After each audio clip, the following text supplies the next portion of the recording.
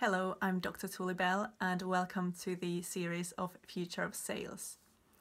The reason I set up this series and the reason I set up my company last year is because I've seen so much stress in organisations, especially within the sales teams, and that leads to people not hitting their target.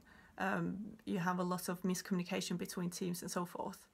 And over the last 10 weeks, you've really seen this kind of snowball effect of mental health affecting people's communication skills and how people feel, not only at work but also in their families.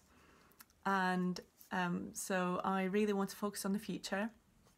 I want to look at what are some of the emerging themes that we see in the future, not only in future of sales but in the future as a whole, and how that applies to sales teams. A little bit about me: I do love art and I love drawing and painting. There's a few pictures I painted. It's for a postcard I designed last year, and that's probably one of the best ways of describing myself.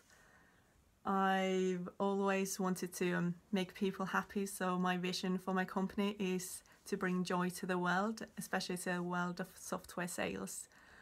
And it's great to have you listening to the series. If you have any questions, please do get in touch and complete the surveys, which I'll be sharing across the series to get feedback. Thank you. Bye.